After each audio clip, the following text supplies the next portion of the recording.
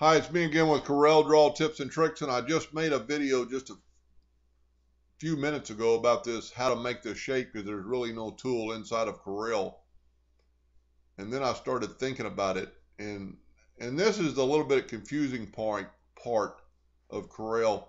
In later versions, they move some things around, like in X7, they moved the object where you actually have to hit a window to group, where there used to be group, ungroup, and ungroup all right here, so it was just one mouse click.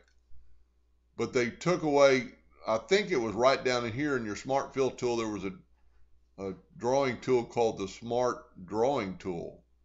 Well, they moved it up here in your freehand tool, freehand 2 point, right down here, so Control or Shift S will get you there.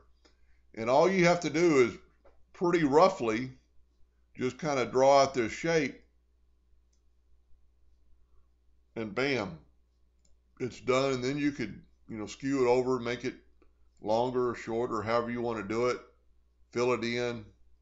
Whoop. Need to be on the object to fill it in. Take away the outline, left click. Anyway, that's quicker than the way before. So play around with Corel Draw and find out what all the tools can do.